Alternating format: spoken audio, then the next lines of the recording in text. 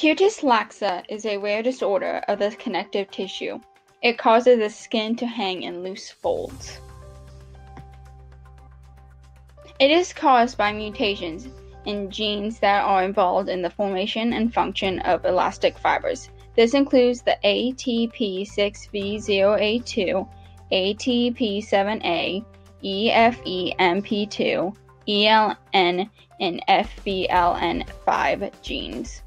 Cutis laxa can affect anyone because it is a mutation, but people with a family history are more likely to acquire this mutation.